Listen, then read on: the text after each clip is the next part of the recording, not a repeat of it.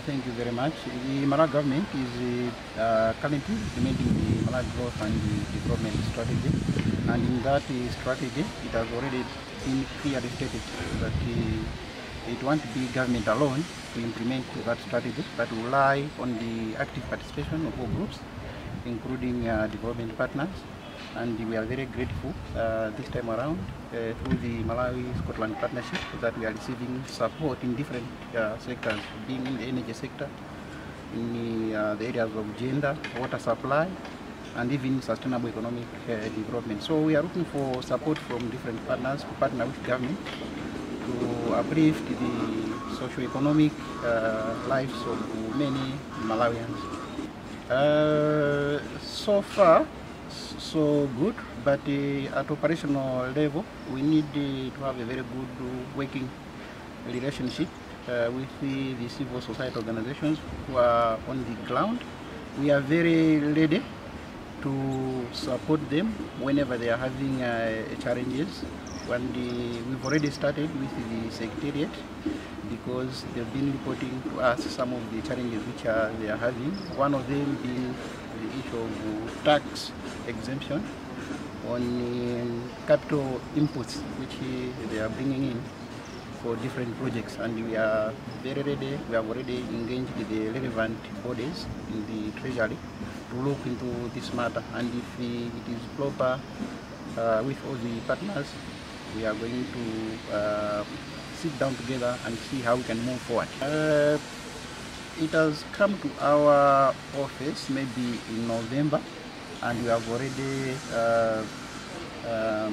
met the Minister of Finance, proper the Treasury, but it's something which has been there, but maybe it was not presented to our office. If anything, maybe they were knocking on the long doors, but the good thing is we have started moving forward. I'm Clayton Devin. I'm Deputy Director External Affairs for the Scottish Government. Just to say the warmth and depth of our relationship is something that we are so proud of in Scotland, and something that we as the Scottish Government are really committed to build on. We're so grateful for the work of the Malawi-Scotland partnership and our partners in country who every day work to deepen that relationship, and also to the contribution of the people in Malawi and Scotland who are working together every day. So we continually renew our partnership, and I think that's one of the things that's so special about it. I've just been talking to a group of projects we fund and our partners from across Malawi, including representatives of the government of Malawi, about how our strategies interlock with each other, support each other, and how both governments and people can work together to support the sustainable development goals in both Scotland and Malawi. I think one of the things that we see with this relationship is every year it builds, it renews, it deepens, and that's something we're incredibly proud of. We're working together across a huge range of areas, and I think one of the things that's really impressed me in the conversations we've had so far today is the genuine warmth and commitment from all sides to improve how we work, to improve how we collaborate, and always to keep in mind our aim, which is to support partnership and friendship between the peoples of Scotland and Malawi. Certainly, this is a relatively new part of our strategy.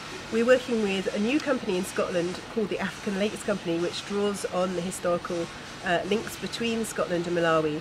And with this, in partnership with private investors from Scotland, we have matched their investment in Malawi to actually look for businesses across Malawi who could benefit from support, from capacity building, to grow their own activities. This is incredibly exciting, and it's new for us, and we think what's special about it is that it's government and private sector working in partnership together for the benefit of businesses here.